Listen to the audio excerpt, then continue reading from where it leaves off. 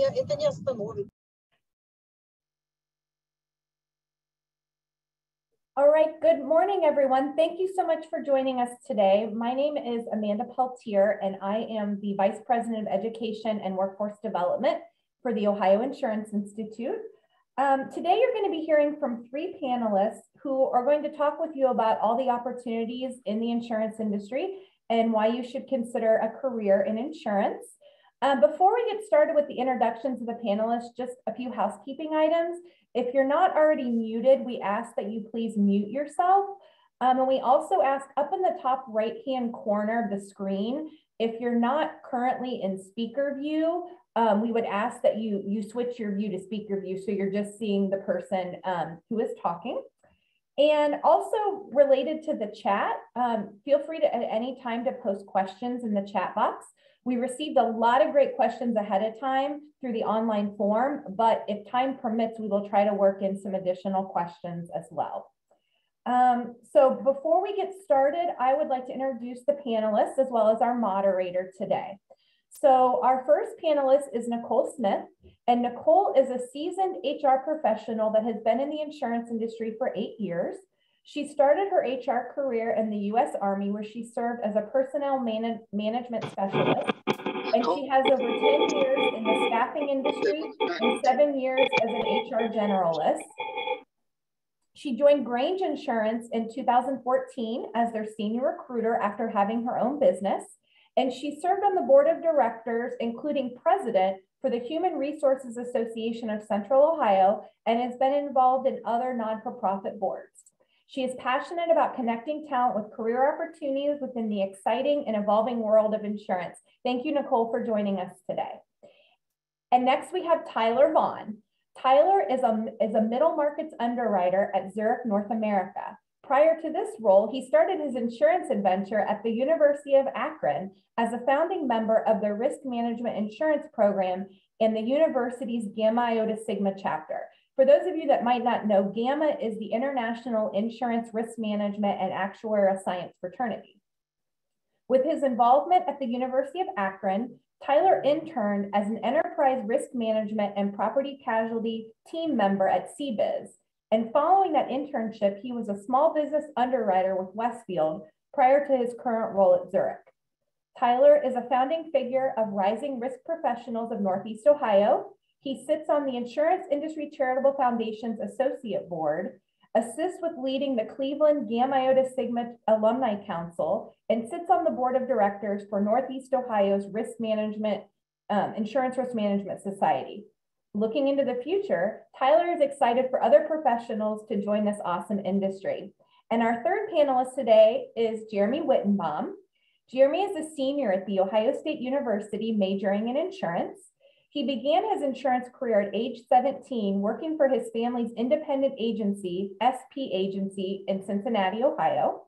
On campus, Jeremy is involved as vice president of Ohio State's Gamma Iota Sigma chapter.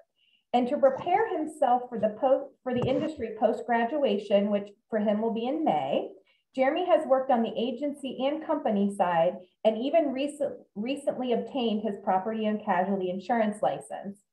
And finally, I'd like to introduce our moderator and my colleague, Connie Fry. Connie retired in 2021 from Westfield Insurance after a 36-year career and currently works with us on the Insuring Ohio Futures initiative. Throughout her career, Connie has been very active in the industry's workforce development initiatives and has served on the risk management and insurance advisory boards for several Ohio universities. So with that, I will turn it over to Nicole to start us out.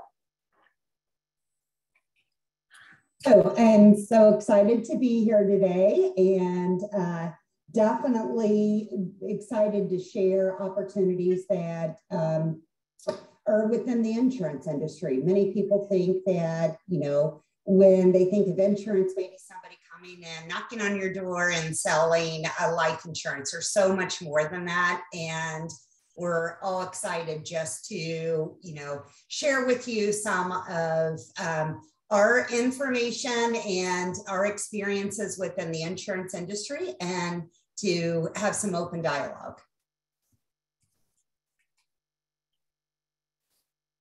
I think I'll go next. So to echo Nicole's point, that was definitely my thoughts on the insurance. And first was exploring it at Akron, that it's just selling door to door, but it is not that. So really to talk with you guys today. Feel free to interrupt us or use a chat function if you have any questions. And I wanted to give a thanks to the OII for putting this together. I think during a pandemic, it speaks volumes that they're still actively engaging, reaching out, and doing things like this. So thank you all, both Amanda's, Connie. But yeah, excited to be here. Thanks, Amanda, and thanks, Connie, for putting this on, and for everyone for attending and taking time out of your busy day.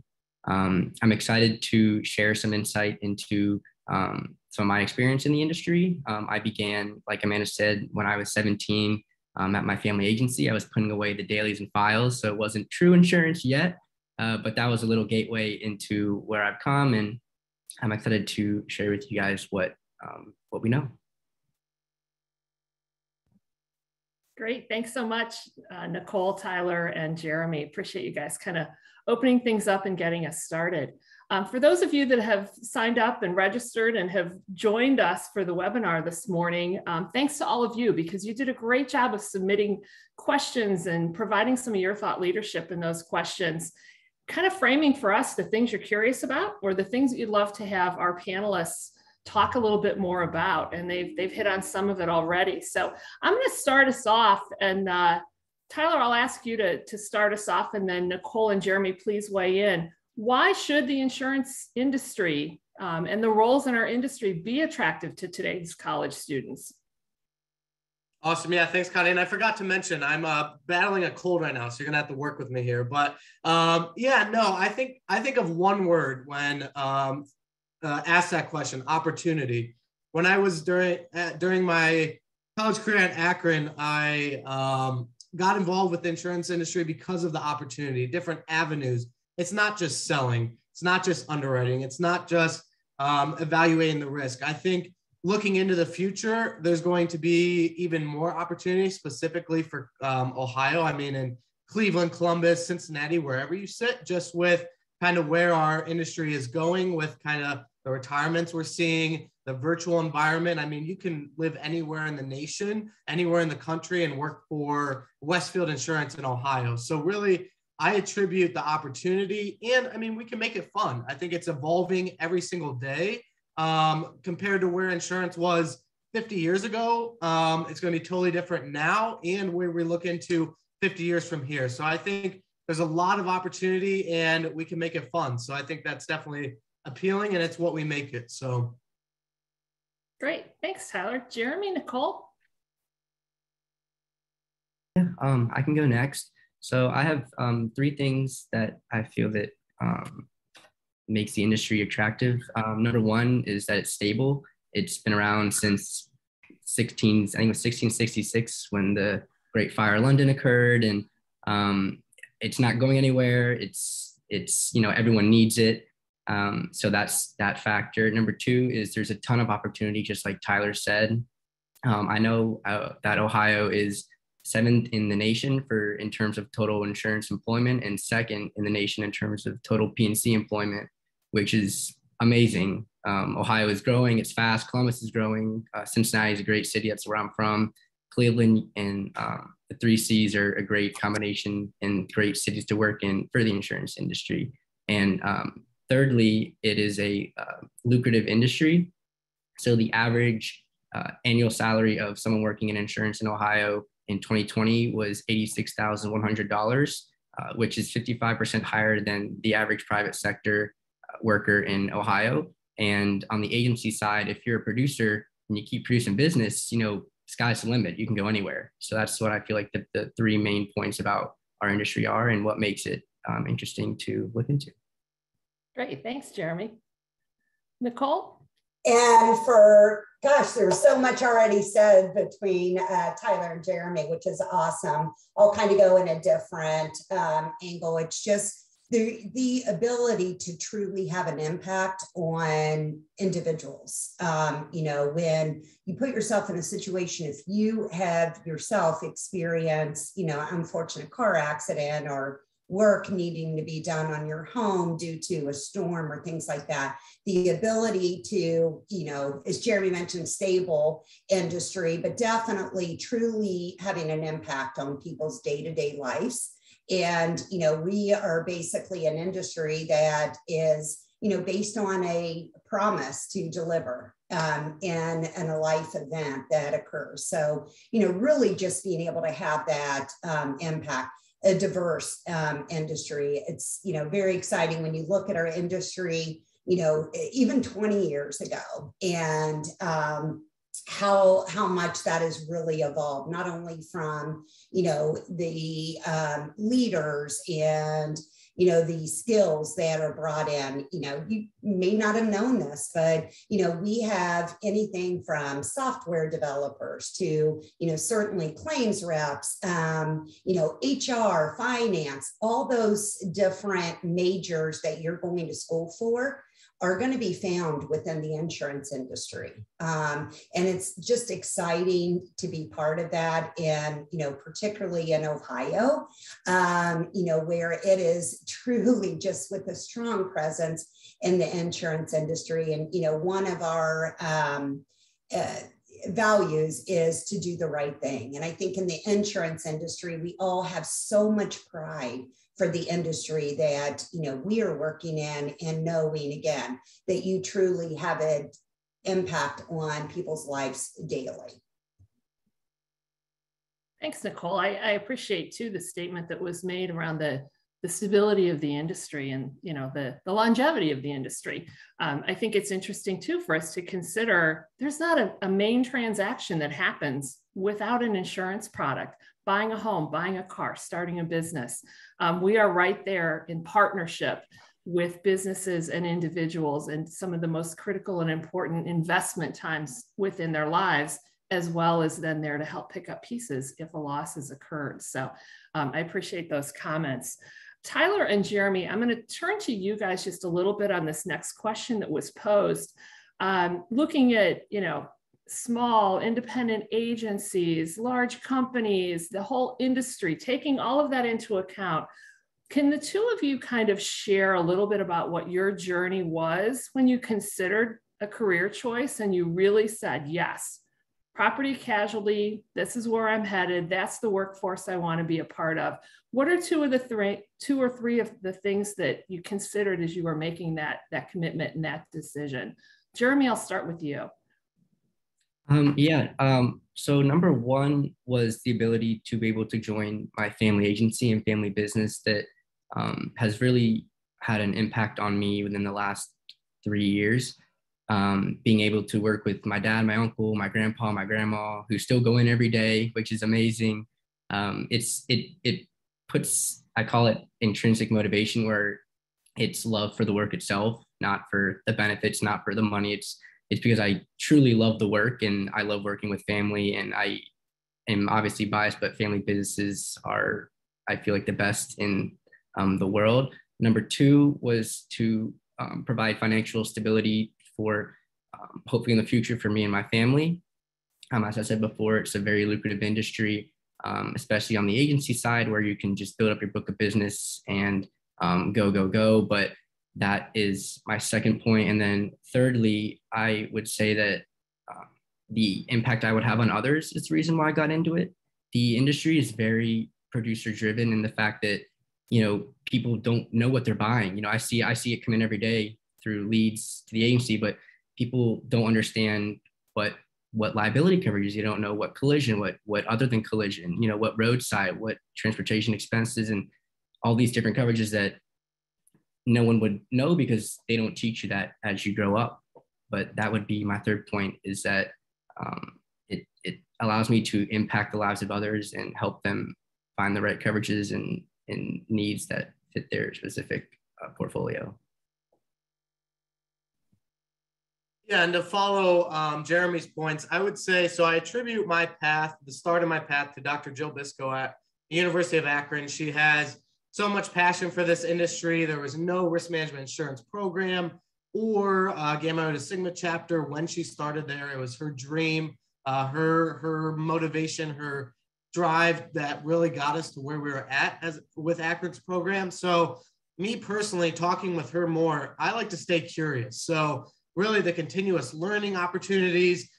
I had a job out of college that I was going to do the same thing every day on the desk, now in a virtual setting by myself in my apartment, all day long, every day. So really, I mean, on the underwriting side, being an underwriter, you control your book, what you're going to write, evaluating the risks. I'm curious on just learning about different risks every single day that comes in, whether it be a manufacturer or healthcare, something like that, looking at apartments. So with that, I mean, that was huge to me, staying curious, the continuous learning aspect, the support for continuous learning that I learned that all these companies really have going for them. And then also at the same time, I wanted a job after college. Not everyone has a job, especially focused in their major, graduating from 4, 5, 6 years, however long it takes you to graduate. So that was something that, I mean, Akron, when I was there, had 100% job placement rate for our risk management insurance program. So that was huge to me to just know I had a job lined up, something to look forward to, and not a job that I'd just be stable at. And there's just to touch on, like I did earlier, the opportunity. So just to look into the future and know that I could go somewhere and it's in my control, in my own boat. So. Thanks, Tyler. Appreciate that. I think for many of us, a neat part of the industry is in fact the helping others, that being a part of a tough time for someone and helping them through that. But another motivator can often be that opportunity to be curious, like Tyler spoke to, and to just continually learn. So one of the coolest parts of our industry is we never know it all. And about the time we think we might know it all, the product changes, or the coverage form changes, or the approach to that part of the business may change. So it's always dynamic. It's always growing and developing. And for many of us, that was an attraction point to the industry. So thank you, Jeremy and Tyler, for those comments. So I know on that journey, Jeremy, you're most recently on the collegiate journey. You'll soon be graduating from the Ohio State University. And Tyler, you're just 2 or 3 years out from University of Akron. Think back to internships. We had a question that was posed about how did you go about looking for and finding your internship opportunity? And then Nicole, for you, a follow-up on that is what really helps the candidate to get that internship experience or get that internship role? Tyler, I'll start with you. Let's talk internships here for a minute or two. Yeah, absolutely. So I look back to where I was at, 4 years ago, junior year of college, when I was looking for that summer internship prior to senior year. And I used to get so nervous to go to career fairs, to just be proactive about asking for opportunities. But once I got kind of in my head that that's where my future is going to lie, and go to these career fairs, get an internship, and really control in myself that when you have an internship, it's all for you, not just for the company. You're assisting with projects, different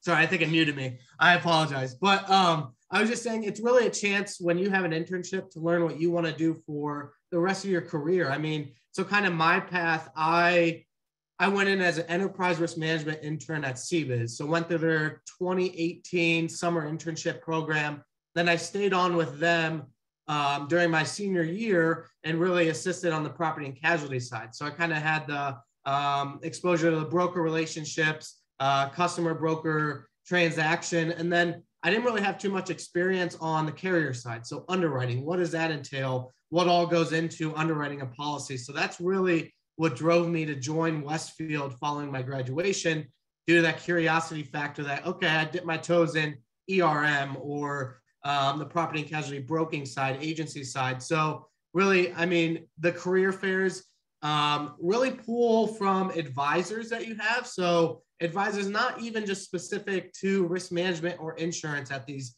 different colleges or in your Department of Finance or College of Arts and Sciences, anyone. I mean, it's word of mouth a lot in this industry, I would say. I mean, if your advisor or a professor of yours knows that you're looking for an internship, I'm sure they know many people in that surrounding area that if they hear, okay, say Westfield Insurance is looking for an intern, they're going to recommend you. So I think really pull from that, pull from your all the contacts that you have. Going off of what Tyler said and pulling off your connections, that's a great point. My internship with Berkeley One, I actually got through LinkedIn. So in my 2292 business ethics class, I learned that you can go on LinkedIn and go to a company and search by what college each person went to. So I went to Berkeley One, I looked up who went to Ohio State, and lo and behold, there was one person that came up, and it was Francis, who at the time was at the time was our national sales leader, now leads the underwriting and sales teams. And I just blindly reached out to her saying, "Hi, Francis. My name is Jeremy Wittenbaum. I'm interested in insurance." And funny enough, my family agency actually represents Berkeley One. So that's how that connection came into contact. And I said, "I already know how to use your system," and had 2 interviews with them. And I got the job, and I went to Chicago in summer of 21 and currently still working remotely for them during the school year, which is awesome. But LinkedIn is probably the biggest tool that I would recommend using. You can find anyone, anything, and it takes maybe a couple minutes to reach out to someone that you don't know and just make that extra effort to put your foot in the door. Francis actually told me when I left Berkeley when I left their Chicago office to come back to school for my senior year, I asked everybody, I said, if you were 20 years old again, what is one thing that you would tell yourself and why? And she told me to be comfortable with being uncomfortable. So taking those risks, taking those opportunities, putting yourself out there, because if you don't, you may regret it and not know what opportunities you may be able to go in and seek in the end. But I would say that LinkedIn is truly one of the best places to go and find opportunities in the insurance industry.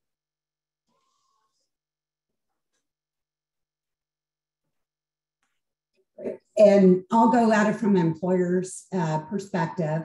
It truly is music to my ears when I hear Tyler and Jeremy talk about their networks and really utilizing the networks and the technology. Because on the other end, as a recruiter, I certainly utilize that. I can't even begin to tell you how many people I've connected with, whether it's going to school events or, Gamma Iota Sigma events, different things where I've connected. And then when a full-time opportunity comes up or an internship that I'm like, oh my gosh, I connected with this person and I'm going to reach right out to them. So absolutely, from all angles, utilizing your network, doing your homework, identifying, 8 to 10 key organizations that you have an interest in, and really kind of focus your time on that. Do the research, get to understand a little bit about the company culture. What is their commitment to their community? Do they have a diverse slate of leaders within their organization? Really kind of hone in on that. And then definitely making sure that you have mentors, from inside insurance, outside of insurance, all different sets. There is nothing as a better honor for somebody who's been in their career for a long time to have somebody new in their career to be able to reach out and say, hey, I really would like to have you as kind of a sounding board, being able to bounce ideas off, get your thoughts and expertise. So don't be hesitant. I know some individuals, when they're starting early in their career, they're like, oh, they don't have time to do that. Again, there's not a better honor there. So, definitely would encourage that. And again, that's just building your network more and more, but definitely doing your homework and utilizing the network. Thanks, Nicole. Yeah, that is music to my ears, because there is nothing more joyful as a seasoned member of the insurance industry than when I have the opportunity to mentor someone else, whether that's in a career decision or a project that they're working on. There's great joy in that. I think another really important point about internships is keep in mind, those of you that are with us who are students, the experience of the internship is important. It might not be the best experience every time, but take away what you can learn from it. And remember, an internship is usually 10 weeks or 12 weeks or something part-time. If you find out that it's a role you don't enjoy, you've not put yourself in a full-time position that you feel like you can't exit easily. So you may learn what you don't want to do in an internship, and that can be a very, very valuable lesson to walk away with. So we've talked a little bit about internships. We talked a little bit about the industry. Here in Ohio, we're blessed to have about 250 insurance companies across the state, big, small, all sizes, local, domesticated, all kinds of different opportunities in the insurance industry here in Ohio. So let's talk a little bit about what some of those roles might look like. In the opening comments, Jeremy and Tyler both mentioned that not everything is sales, not everything is underwriting, not everything is adjusting a claim. So what other than sales can we share with our audience in terms of early career opportunities that may exist across the industry? I'm finishing college. I want to get an early to career role. What might I look at if I'm not thinking that I want to go into sales? And then again, Nicole, kind of to you is from a recruitment perspective, what are some of the things that I could do as a candidate to really help improve my chances to get those roles? So Jeremy, you want to start us off on this one? Yeah, that's a great question. And as Tyler hit on in his intro, he said that there's numerous other fields that you can go into within insurance. Just at Berkeley One, there's underwriting, sales, marketing, distribution. There's a million different places. There's IT that you can go into. And I feel like that's where you get the diversity of the industry is through that. It's on TV, you see the gecko that saves you 15% or more. You see the Aaron Rodgers discount double check. And that's not what insurance is all about, which is the sad part is that they've ingrained into young people's minds that insurance is all about sales, it's all about price. That's not it. That's not even close to what insurance is. And there's so many other great opportunities in the industry. I had the pleasure of working with the marketing team over the summer. So I got to work within the Google ad department, and I got to bring that experience back to my family agency and utilize that. I got to work with underwriting, and I'm currently helping them out with the renewal underwriting, where I can literally go and look at accounts and underwrite them from a standpoint of, are they still meeting our guidelines at renewal? Did they have a loss? If so, for example, if it was not a loss or they had fault, just re-look at the whole account. And I find that very interesting, that there is a back-end underwriting. I didn't know that was a thing until a couple months ago. But there's just so many avenues that you can go to and so many other things that you can learn. I wish that I could go work in claims. I wish I could go work in risk management and learn more about that. But obviously you can't know everything in this industry. There's a million things to learn, as we all know, but there's just so many routes you can take and so many different things you can learn. And that's what makes it fun. Absolutely. So many different avenues. And so mine personally, since I had that enterprise risk management exposure, the PNC broker agency exposure, I started at Westfield in their underwriting training program. It was actually called GDP, Graduate Development Program. Fun fact, Connie was in that when it was called, I believe, maybe Underwriting Basics or something like that. But at Westfield, is that what it was?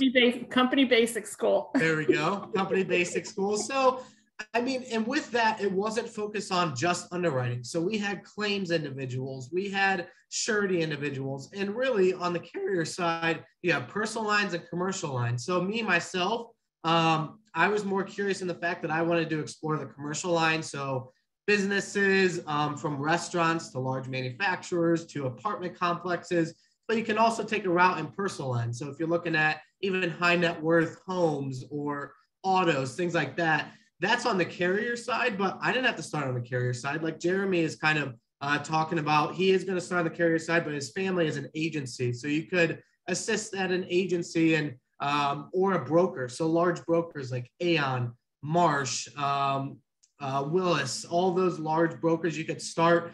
I mean, it really depends on where your interests lie, where your personality fits, because I mean, if you're sales focused, if you're a go-getter, if you want to go, Not that you're not going to utilize that on the carrier side, but if you want to be out in front of people, past COVID or pre-COVID, maybe the broker side is for you. If you're excited and you want to do that, where I wanted to have more of a technical, analytical mindset, underwriting these risks, and really these underwriting training programs, they're known in the industry with, say, Nationwide, Westfield, Travelers, wherever a large carrier is, they most likely have an underwriting training program. So you can learn a lot through there. You can start on the broker side. It's not just sales. If you want to do sales, that is an opportunity. Kind of like what Nicole said earlier, you could go into IT, you could go into tech, you could go into marketing, kind of like what Jeremy said. It's not just the insurance function. So a lot of opportunity with these insurance companies. And then from my perspective, so it's interesting, I'm definitely on the further end of my career and was never in an insurance industry, but when I had my own business, Grange actually was one of my clients and just loved the individuals that I worked with when I was, partnering with them through my business. And I was like, gosh, this is such an amazing company. If you ever have a recruiter position, I can't imagine the size of the organization not having a full-time recruiter, but if you do, let me know. And that wasn't even what I did in my career. I did a little bit of recruiting, but so it was interesting that actually ended up evolving in a 4-year partnership and ended up closing down my business and starting with Grange. And actually 2 of my 3 kids, I didn't force them, but I highly encourage that post-graduation, they go into the insurance industry, and they both did. So it was a great experience for them. They ended up moving into healthcare, but it was a great experience for them. And one of them also had an internship. But just, if you even look at our job board, from billing and accounting specialists to senior marketing strategists to, underwriting on both personal lines and commercial lines claims, there is just an unbelievable amount of opportunity. And the thing that I love probably most about the career track is you have so much relevant skills that can transfer from one role into another. So, it's really cool. Maybe, your major is in finance and accounting. And so maybe you're starting, as a enterprise risk management specialist or something like that. You can take that skill set and move, whether it's in product or, in emerging technologies, continuous improvement. There is so many opportunities. And the thing I love personally is, even though, yes, my job from, 8 years ago to now, even though technically on paper it's the same, right? Attracting top talent into the organization. Oh my goodness, has it evolved? And what I did almost 8 years ago is completely different than, what I'm doing right now, even though it is still to attract that top talent and build networks, but it has just evolved so much. And the thing that I also love is, really the majority of positions that I'm working on are due to growth and new headcount, or due to internal promotions that we're needing to replace for, or retirements. Very little is actually due to turnover. And I think as an industry, just in general, we definitely have a lower turnover. I know even in kind of the great resignation period, we're at less than 10% turnover still as an organization, which is just phenomenal. Another cool thing is, the last couple of years have been really rough. And for even us as a company, we've been around since 1935. Last year was the most profitable year that we have ever had in history. Where else are you going to find that kind of track record? In the insurance industry, right? It's always going to be there. There is definitely a level of stability. Now, obviously, storms and things like that can affect overall, but it's just an exciting industry to be in, and really for you to be able to kind of align your passions and your values into an organization that really allows you to illustrate that on a daily basis. And who says insurance isn't fun? Just the passion and excitement that comes through from Jeremy, Tyler, and Nicole, I think really helps to show that. I think an important point, and Nicole, you were just making this point, there's an opportunity once you've entered into the industry to do a wide variety of different things. Truly, a career can be a ladder, that vertical ladder. I want to go up, up, up, up, up, and I want to stay in a particular discipline, whether that's commercial underwriting or claims management or whatever that might be. But there's also an opportunity to take the knowledge and skills that you build and just create a matrix of different roles and share your knowledge and skill in different ways, whether within a particular company or agency or across the industry by changing companies or changing agencies and navigating that career path in your own unique and different way. The other reminder that I would share is in our industry, we all have some of the same foundational needs that other industries would have. Like if we were a manufacturing operation, we would need an HR department and probably some IT folks and maybe some legal representation. Well, our industry needs all of that as well. So often for students, we'll share with them that whatever your major or minor is, chances are there is a role in the insurance industry that you would fit beautifully into and feel challenged and rewarded throughout your career. So, you know, if you're a pastry chef, there's companies who hire hospitality folks and food services, chefs, executive chefs, PGA professionals, lawyers, HR professionals, IT professionals, project managers, the list goes on and on and on.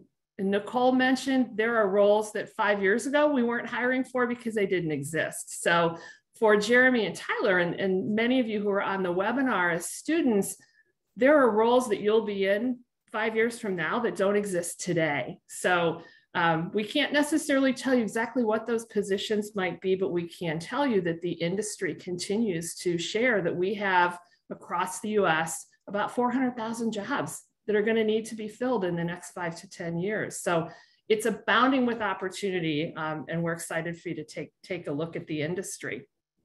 So kind of on the tail of all of these different roles, an interesting question was posed by one of our students that's on the webinar. They've noticed and have been watching the actuarial field. So our mathematician friends, our statistic friends, very important to us as they're helping us with rate making and things of that nature. But their observation is the actuarial field has gotten very competitive. They're wondering how can they make themselves stand out? Is that observation of competitiveness being seen by others? So Tyler, I don't know if you've seen anything related to that in your journey so far. And Nicole, I'd love to hear your thoughts on this as well as a recruiter. Yeah, I just have to say, I respect actuaries so much. I could not do my job without them. I couldn't answer half the questions without them. I personally could never be an actuary because with math, it's amazing what they do. So what I would say, I have a friend from the University of Akron. She, when you want to stand out in the actuarial field, I kind of asked her this question back when we were juniors, seniors in college, because I didn't have too much understanding on that. And her kind of avenue, what she did to stand out were passing exams or even just studying for exams. I think just being proactive and letting the company know that, hey, I'm studying for these now. I'm looking to pass these in the future. I'm not sure if, I think she had like 1 or 2 exams, maybe 3 pass while prior to joining the company she's at now. But also at the same time, I think she had like 2 or 3 different internships. So with that, I mean, you don't only need to have an internship or don't feel limited to only that summer before senior year. I mean, honestly, all these internships are getting paid. So prior to sophomore year, you can always reach out to companies. Hey, can I do it in the spring semester or the fall semester of the school year? I mean, they're going to work with you. And like Connie said, there are so many jobs to be filled. And that's just exciting to me because it's kind of what we make it. I mean, the pandemic has forced virtual working, things like that. Moving forward, it's what we make it, a hybrid approach or whatever works best for you. So I think that coincides with internships as well. I mean, and I know from some of the different leaders here in Columbus or Cleveland, there's so many internships out there.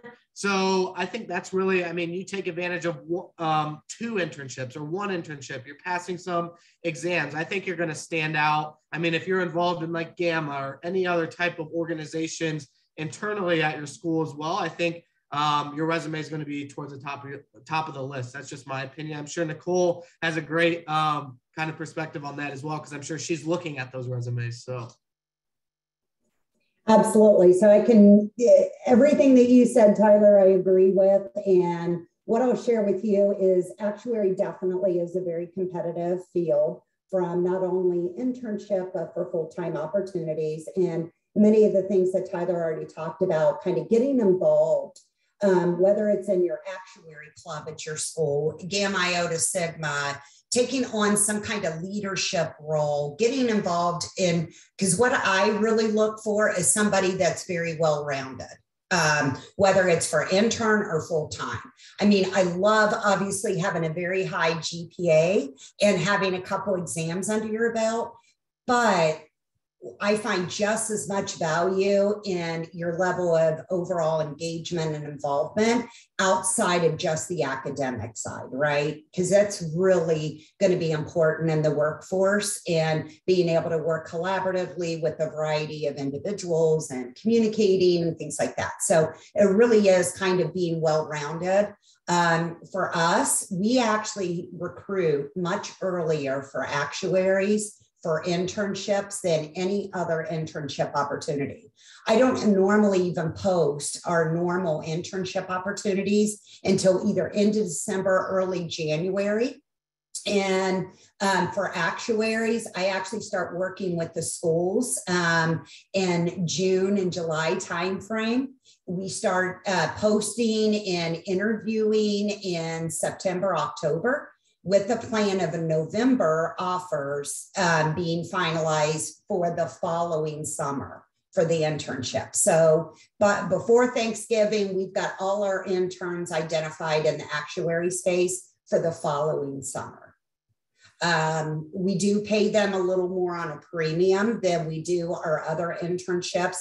And, you know, just so you know, that is huge for us to be able to build a pipeline, right? Because, again, they have to have a really positive internship experience to want to come back. But we have many that'll stay on part-time after their internship and work when they can. And then definitely, it's very common 2 to 3 offers a year I'm making in, the late end of the year for somebody who's going to be graduating in May or offering in May for a December grad. So, we have strong success in that. And many of our leaders actually started out in an internship role and now are, AVPs or, even higher leaders in the organization. So some of the things, getting involved when there's an opportunity that you hear of, particularly an actuary, that an employer is going to be present, whether it's attending one of your actuary club meetings, Gamma Iota Sigma events, coming on campus for different things, check it out. It gives you some knowledge, but it also gives you just experience. Maybe this isn't a company you're interested in, but it gives you some experience and exposure and really getting to understand a little more. And then again, it all goes back to networking and doing your homework when it's time for you to look at those opportunities. But yeah, I will tell you, for us, just in general, our internships, kind of sophomore, junior year are our main sweet spots as far as for hiring interns. However, I hired somebody in our enterprise risk management that was dual senior in high school and also enrolled in college. So that was the youngest that I'd ever, and then occasionally we will hire somebody who has graduated. that creates some challenges because we can't always guarantee something after the internship program. I'm going to jump back in because I love how Nicole brought up getting involved with Gamma events or clubs. We're kind of giving this advice of do this, do that, but don't think that's a burden. These are so much fun conferences you can go to.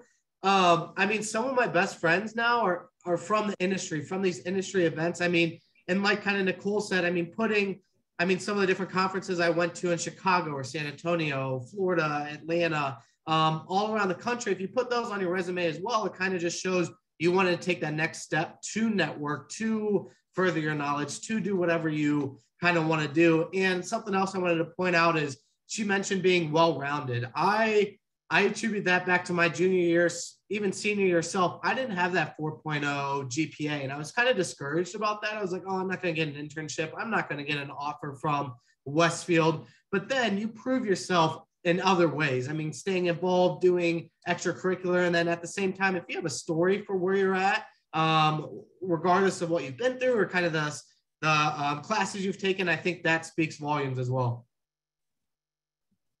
Thanks, Tyler. I think those are very important points. And related to the actuarial field itself, keep in mind, one of the most burgeoning and growing areas in our industry right now is data analytics.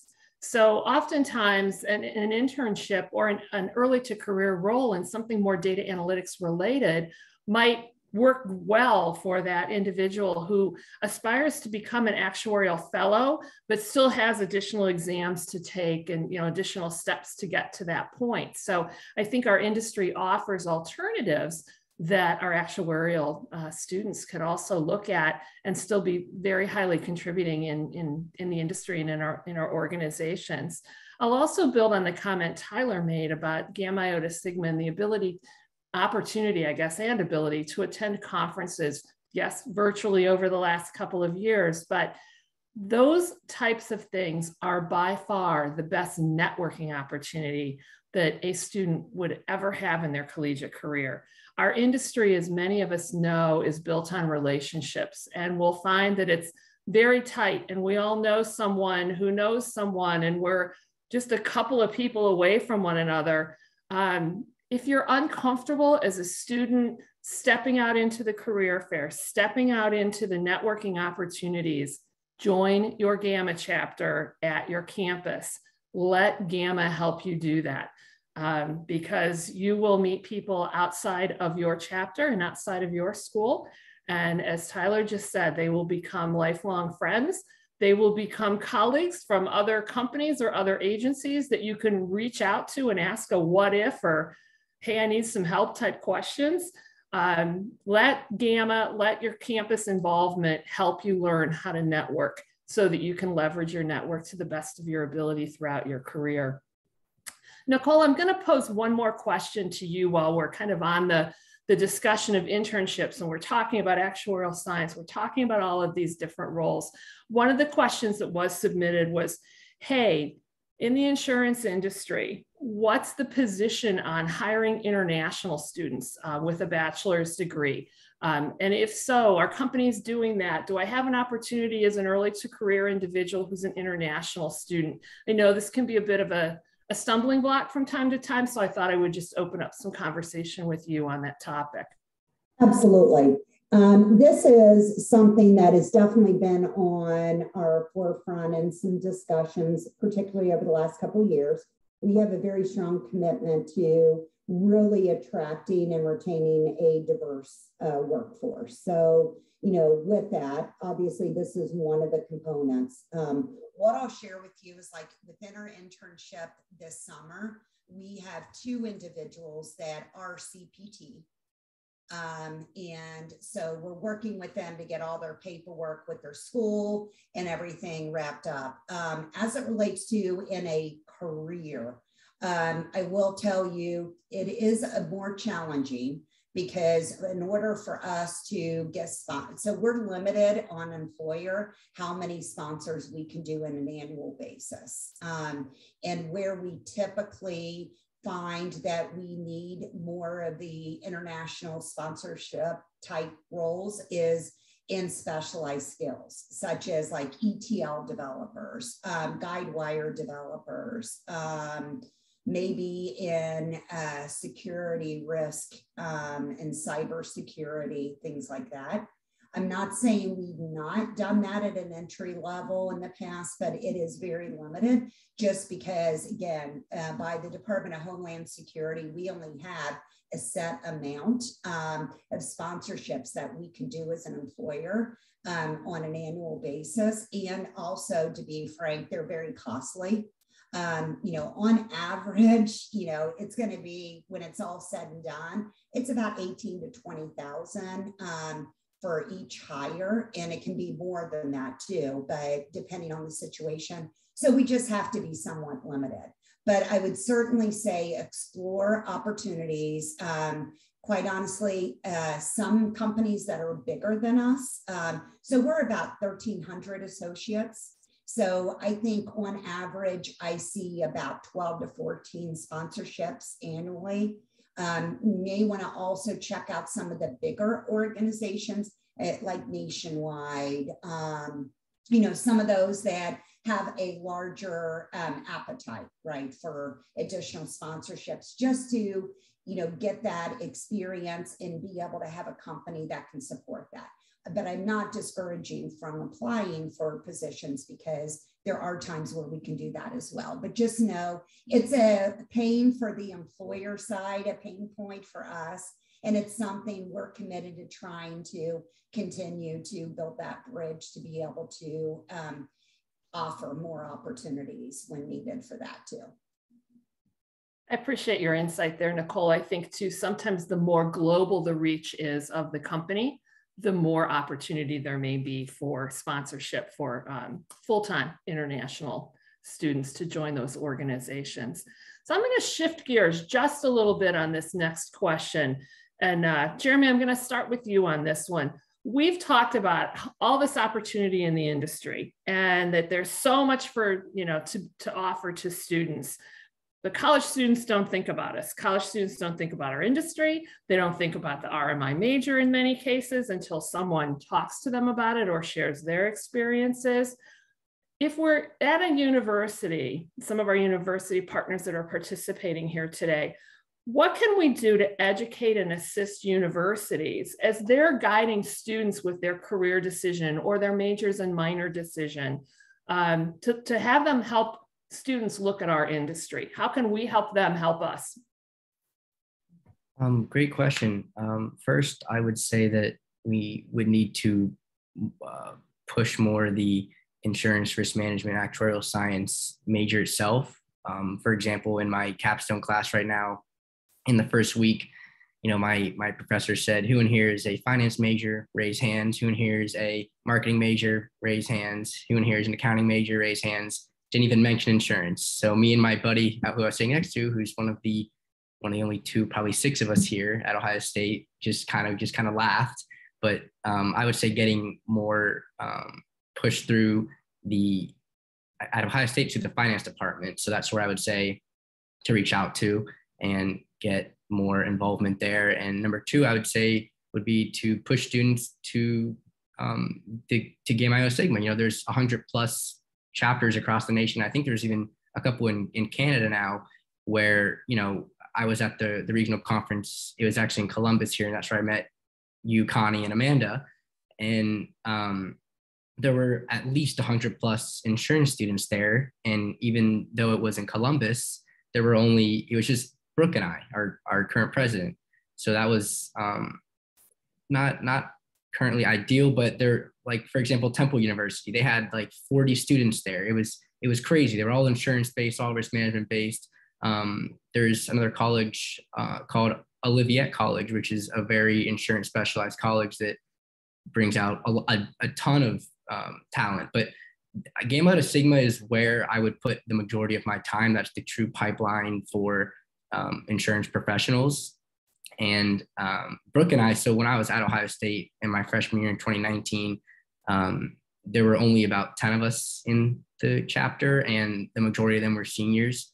And Alex McMullen, the past president who actually came and spoke to our chapter last night, put Brooke on to the board, and Brooke is a year ahead of me. So she reached out to me next semester and said, hey, you know, I'm trying to revamp this club. We were the Alpha chapter. We were first on Ohio State back in 1966. Will you help me?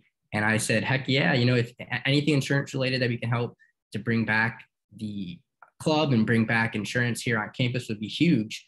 My professor of my P&C class and my employee benefit class, he was a part of one of the founding members of the Archie Griffith Foundation here in Columbus. And that's another huge, like Columbus is a very historic city for insurance. And I feel like we, especially in Columbus, need to focus on getting the major at Ohio State revamped. And we're up to now, I believe, 60 members at our Gamma Iota Sigma chapter here on campus, which is fantastic. And I can't thank Brooke enough. She was on this call earlier, but she and I have done a great job of getting people back up and putting more word out that this industry is booming, ever-changing, everlasting, and there's a ton of opportunity. And I think that's what changes the game, putting the word out. I mean, just knowing that insurance is out there, I mean, looking back to even from 2 to 3 years ago, the RMI programs now across the country, universities are adopting them every day. And I know that because these Gamma chapters are rising and coming to be at these different universities. So I think it's exciting, and it's totally true.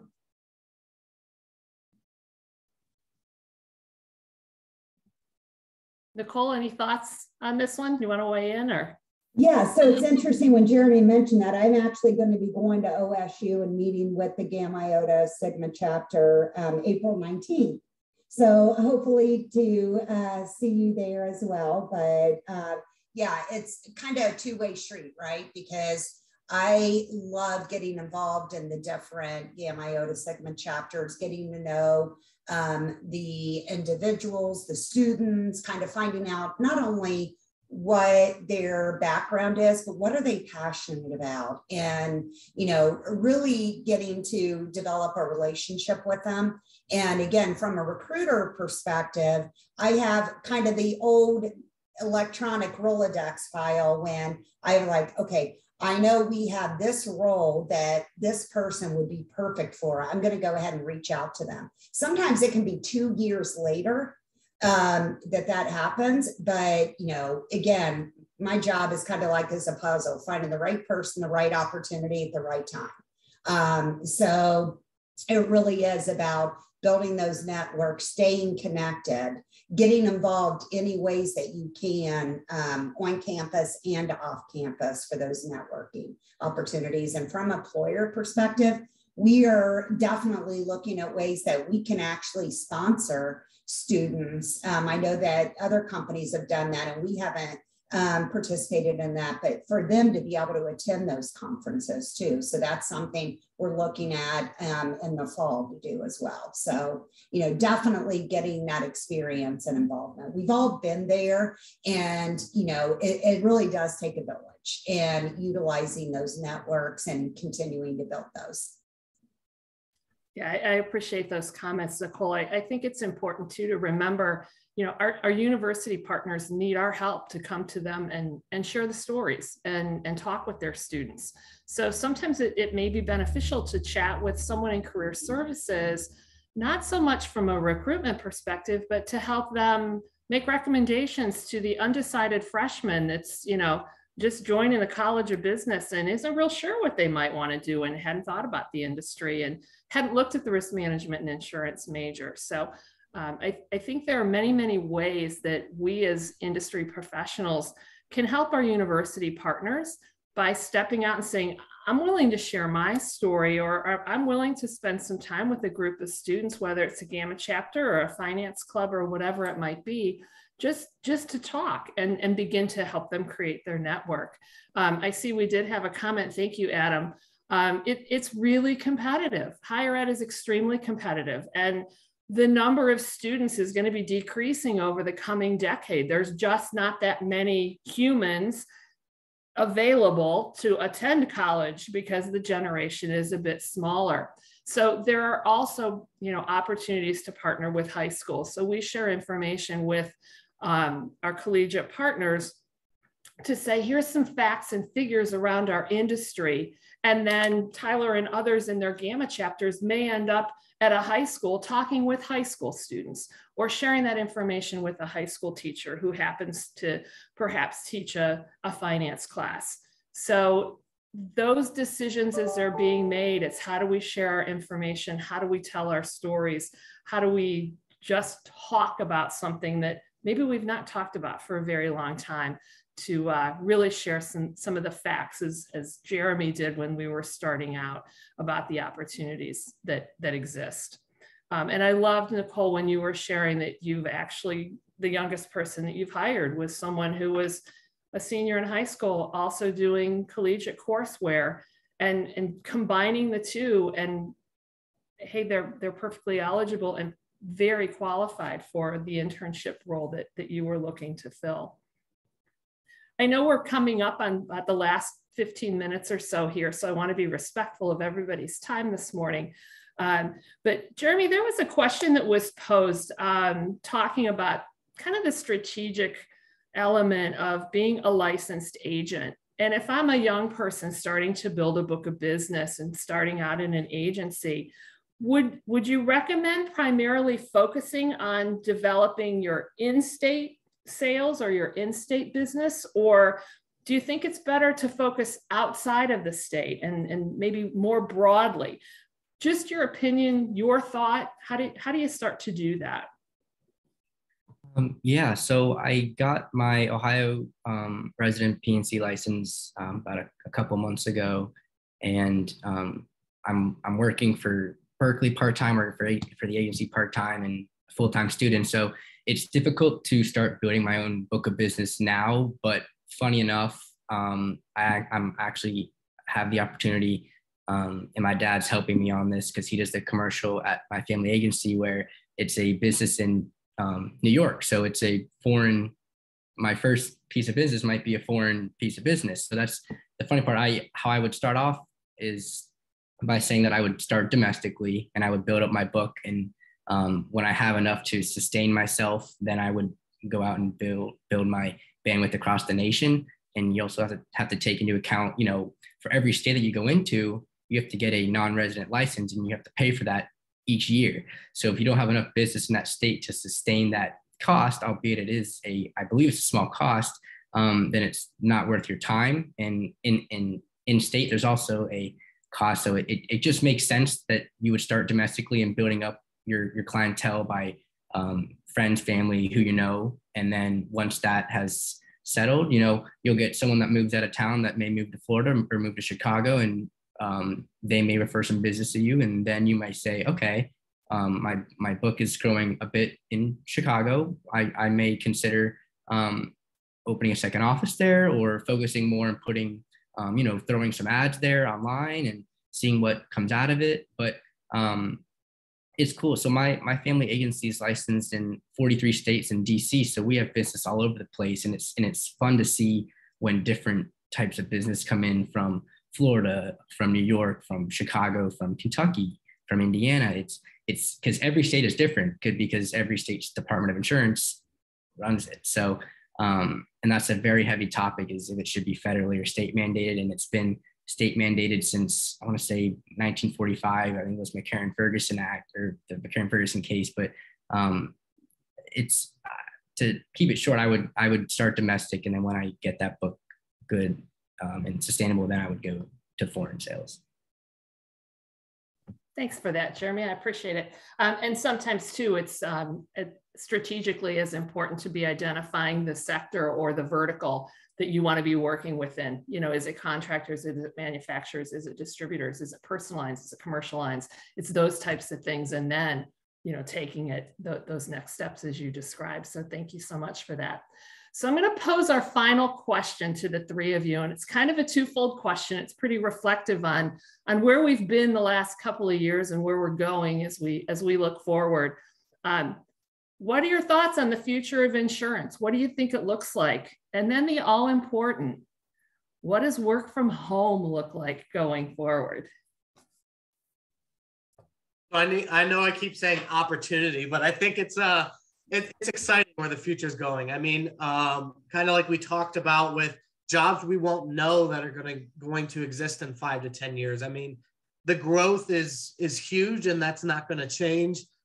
Work from home, I think it's what we're going to make it. I mean, if companies start requiring everyone to come in and there's pushback on that, I think a hybrid approach is going to be where we're at. I mean, people like me, I sometimes get bored and lonely in my apartment by myself, so I may want to go in 2 days a week. But I mean, it all balances. It all depends on where you're at in life. If you have kids at home, wherever you want, I think companies are going to have to be flexible if they want to retain, if they want to even look into getting new talent as well. So I think it's unknown, but at the same time, what we make it, and it's exciting that it's not going to be just one way moving forward. Great. Thanks, Tyler. Jeremy or Nicole? Yeah, I could touch on it next. As we said before, it's ever changing, and there's going to be numerous coverage changes and new companies coming out of the blue, like the Lemonades, the Hippos of the world, the InsurTech. But I saw a post on LinkedIn the other day where it said that the 40-hour work week is not what it used to be. And I read through the post, and it said that, 30 years ago in the insurance industry, you worked from 9 to 5, you went home, and more likely than not, you were done for the day because you weren't getting any emails. You might get the occasional phone call if you're an agent for a claim, if someone got into an accident, but for the most part, you were done. Today, I get emails at 6, 7, 8, 9, midnight, 1 o'clock in the morning of clients needing an ID card, needing a deck page for closing. They have a question that popped into their head while they were trying to go to sleep. But today it doesn't stop, and that's what I like most about it, is that I on the agency side is that we are here for you 24/7. Call my phone at 7, call my phone at 10 at night. I'll pick up. That I have no problem doing so. That's what I like to do. I take after my dad. If you send my dad an email at 5 in the morning, he'll answer you at 5:01 in the morning. Always on it, always there, helping out clients. And I'll say that to end, it's that just as you go to your accountant for your taxes, you should be going to an insurance agent for your insurance, because they know what's best for you. They know what coverages you need. They're seasoned. They took courses. This industry is the most detailed industry that I've ever even looked at. It's impossible to know everything. So having an agent by your side and representing you and your family's future, current and future assets is the biggest thing. So, Jeremy, you definitely try to get some kind of work-life balance, because that's actually probably the biggest challenge we're experiencing as an organization. Is we just rolled out a new culture playbook, and ensuring when we're setting up meetings that we're giving people time in between meetings to, have a little bit of downtime and breaks, and Fridays, no meeting days, things like that. Because I will say, even though there's been a huge benefit to, most of our workforce working remote, there's also that inability sometimes to separate work and home, right? Because you're not physically leaving a building now. It's all together. So we had plans for state expansion, which we're pausing until we can get this culture playbook out and making sure that our workforce is, having that work-life balance. The great part is when you love what you're doing, you're valued and appreciated and satisfied with your role, you tend to do more, right? But at the same time, we have to find that balance. I will tell you, almost any position in our organization can be fully remote if the individual chooses to do that. Almost every position I post lists either hybrid or remote opportunities. What I'm hearing from candidates, though, unless they are required to relocation, most people truly prefer that hybrid approach. So they are having some of that interaction with their teams. So right now, probably until the end of the year, we're still going to be majority remote regardless. And then we'll kind of, really probably more like next year, start saying, okay, if we want to, on a regular basis, have these teams come in, 1 or 2 times a week, these are kind of the days that they've identified. Even our senior leaders, they come in Monday, Tuesday, Wednesday, and then they work remote fully the rest of the time. So I will say it's been great from a recruiting aspect. It really has allowed us to expand much outside of our typical network, and particularly in technology. In the past, technology for insurance, sometimes it was hard for us to attract talent because, again, in the technology space, people didn't see insurance as being that real exciting, kind of sexy industry, right? And then we also didn't, have the competitive, the casual or work from home and so forth. So that's really been a huge benefit for us as well. Thanks, Nicole. I think if we reflect on our industry and when we started out, I know Jeremy made mention of, the age of our industry and the fact we've been around since, the 1600s in some form or another. I think the industry, if we reflect on the past 2 years in the pandemic, we've probably grown more in the last 2 years than maybe in the last decade. The industry came through very, very well in the pandemic in terms of new positions, new roles, new opportunities in terms of profit and growth and things of that nature. And I think we also came through with, shining gold stars in terms of our adaptability. We turned on a dime and all went and worked from home. And we found new ways to do things. And we became very open to remote work, and we became open to a hybrid model. We probably have interns and early career folks joining our industry that we wouldn't have even considered had we not had the need to do things differently and in a different way. So I think that's exciting to watch our industry do that. We may reflect on the past 2 years, a decade down the road, and say, wow, if some of that hadn't happened, we wouldn't have grown as much as we have to get to the point that we're at 10 years down the road. So with that, I'm going to be respectful of everybody's time and our time commitment for the webinar. Thank you so much for joining us. A huge thank you to Jeremy, Tyler, and Nicole for participating as our panelists. And we'll look forward to the next webinar here down the road to be shared with students and faculty, industry members, and just keep talking about this fabulous industry and all of our experiences. So thank you, everyone. Have a great rest of the day. Thank you. Thanks for hosting and all your guys' efforts.